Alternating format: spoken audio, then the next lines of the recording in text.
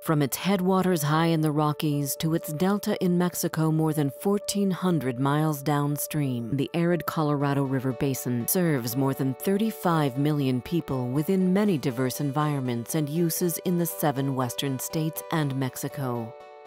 For more than 100 years, its waters, through the development of huge reservoirs, were adequate for these demands. However, a new reality is dramatically changing the way water managers are working in the West today and planning for the West of tomorrow. We now know that we will need to adapt to less supply and more demand for Colorado River water during the next 50 years. Use of this vital resource has been the lifeblood of cities throughout the West. It has been a resource for recreation, anglers, cities, energy, agriculture, and the environment, and has sustained life for centuries. The river works hard today producing energy for many western states, but its biggest role is in food production, and agriculture is the biggest user on the river. Agriculture uses 85% of the basin's waters, providing most of our winter vegetables and a large part of our summer food supply. During the next 50 years, water managers in the West will face significant challenges and tough decisions in order to provide water for all the users who depend on the river. Balancing these needs will require careful resource planning, conservation, and cooperation from each state and every user in the basin. When you look at the last 14 to 15 years, we've seen more dry years than we've seen average and wet. In 2013, the definitive Colorado River Basin water supply and demand study showed that the current demand for water already exceeds the annual supply, and that the demands will increase in the future due to population growth, new energy demands, agriculture, and changes in climate within the arid Colorado River Basin. Looking out 20 to 30 to 40 to 50 years, we're going to see what we've seen in the last 15 years. It might get a little better, but the general trend is for dryness and the general trend is for more water demands. You put those together and you get a large gap, if you want to call it, where the demand for the resource is going to far exceed the available supply. With this new water supply and demand imbalance comes a variety of new challenges. One of the most pressing is the effect it could have on clean, inexpensive hydroelectric power generated at Glen Canyon Dam, Hoover Dam, and elsewhere along the river's journey.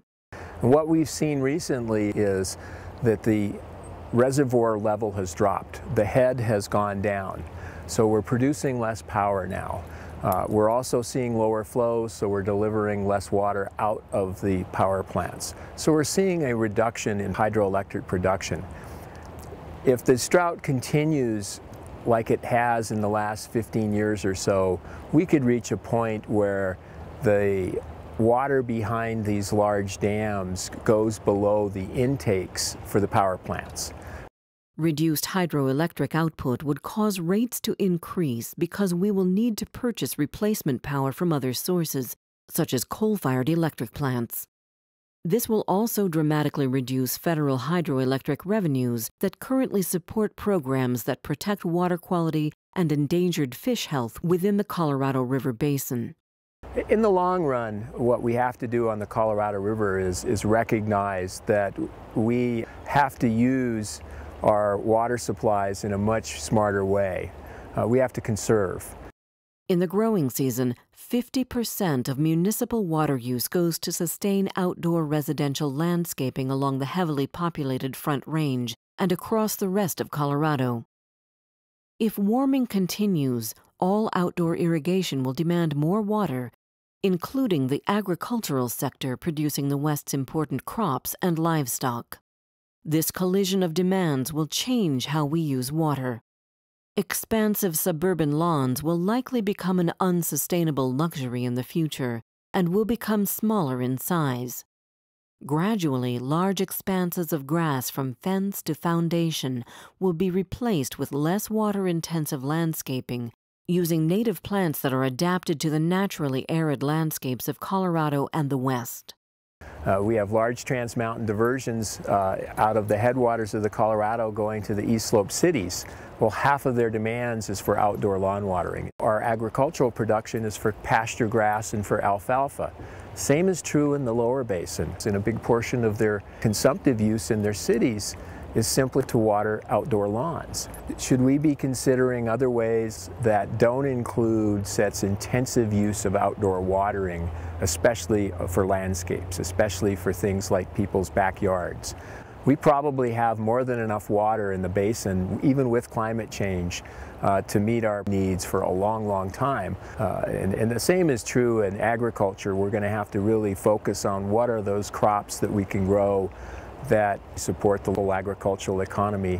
The economics are going to move toward allocation of water to the higher uses. In the near future, as demand increases, we will see higher costs for both municipal and agricultural water.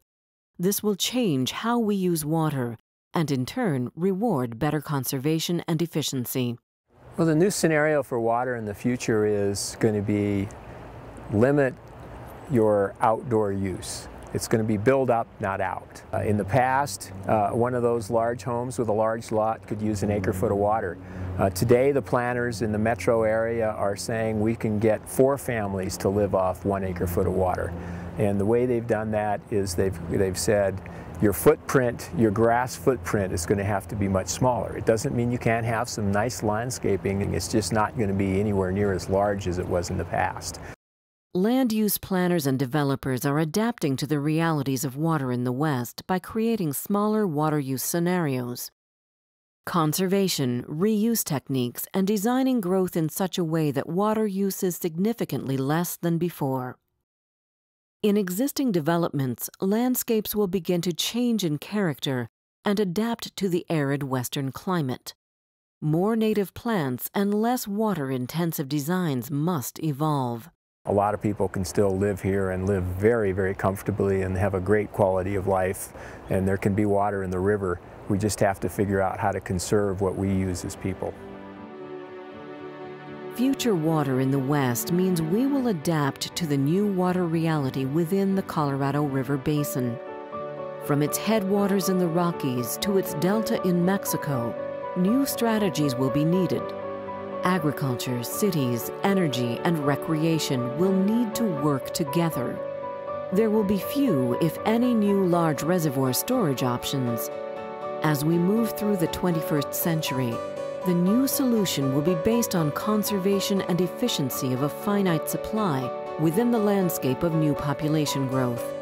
Any new strategies of water planning will need to balance existing hydroelectric on the river while keeping the river basin's aquatic systems whole and healthy for generations to come. In the future, we will manage water by working together in the Colorado River Basin. The West's new priorities must include even greater conservation of municipal water, smarter growth, xeriscape landscaping, and more productive and less water-intensive agriculture, all while keeping the river system healthy. In the future, growth in the basin will be based on a shared responsibility of all of the water users within the 7 states and Mexico who share the mighty Colorado.